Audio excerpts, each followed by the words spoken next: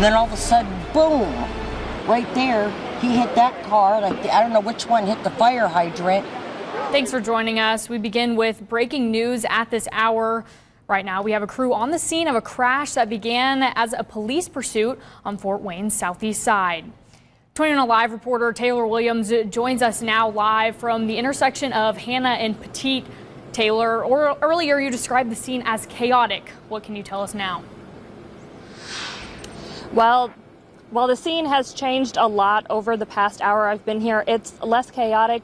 But when I first arrived, there were dozens of police, U.S. Marshals, and people trying to figure out exactly what was happening. And I'm going to go ahead and step out of the way because currently there is a crew taking away one of the vehicles. Now, this is the intersection where everything ended. Police say it all started, though, on Pontiac and Lafayette Street when an officer tried to pull over a car for a traffic stop. Police say that car was attached to a warrant, but instead of stopping, the car took off. The pursuit lasted roughly 10 minutes throughout the southeast side of Fort Wayne before it ended at the intersection of Pettit and Hannah.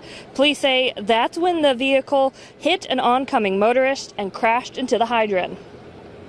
He was driving that one, and the other guy, the poor innocent bystander, was driving that one, and they collided, and one of them hit the fire hydrant, but I know he hit that guy. So, but it was the loudest sound you've ever heard. It was just like, boom! Police have confirmed that 3 men were taken into custody. All 3 men had warrants, 2 of which were from out of state.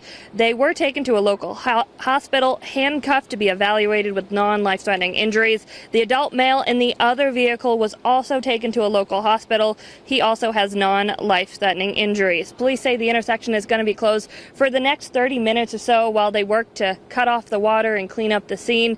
And they have not released exactly what those warrants for those 3 men were for, and we will bring you that, the very latest, live on our website.